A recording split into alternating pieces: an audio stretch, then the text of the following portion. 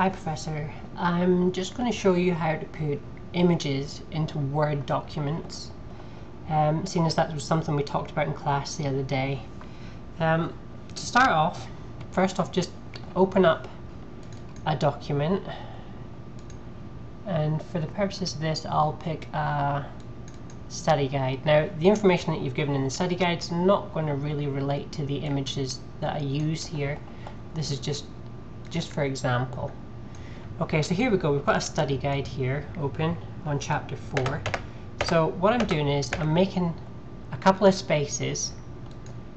I'm going to move the cursor back up to here, and then up on the top bar here we have an insert tab.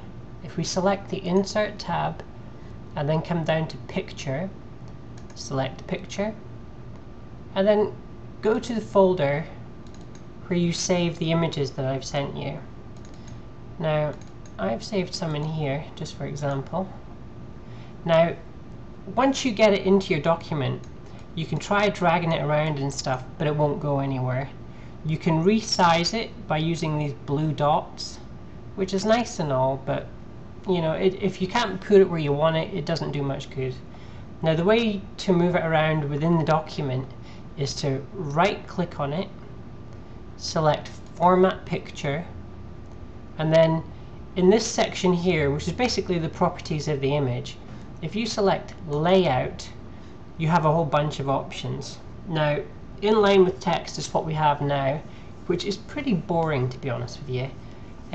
If you go with tight, if you select this one here, tight, and then hit OK, you can actually move the image around quite freely, and then and basically you can work with it from there, and you can resize it and do all sorts. From here you can make it, you know, taller or shorter or whatever.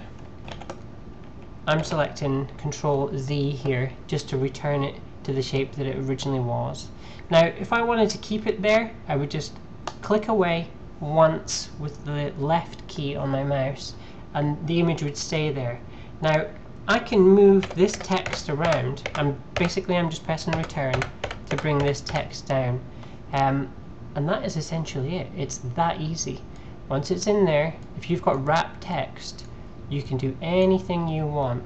Now there are other options. If you right click on the image again, select format picture, hit layout again, you can actually put it behind the text. Now that's really handy in some ways. As you can see just over here, I mean this is not the best image for this. Let me see if I can find a better image. A much lighter image. Okay, here we go. This image is lighter. Alright, now if I right click on this image, format it, select layout, put behind text, see? When I move the image, the text stays where it is. I'm going to get rid of this other image for now. I'm left clicking on this other image once and then pressing delete, and it gets rid of it altogether. So with that layout option, you can do anything you want to do, and then when you've got it where you want it, click away and it's done. That's it.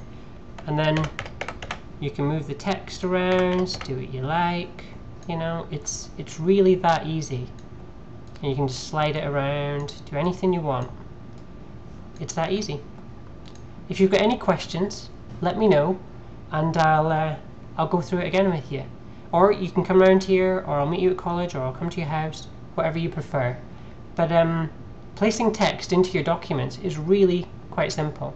It's just a case of going to this insert tab up here to the left, selecting picture, selecting an image,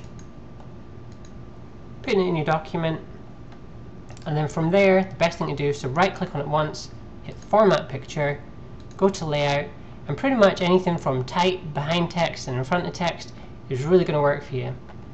Front of text will block out the text, but you know, some people like that. So that's it.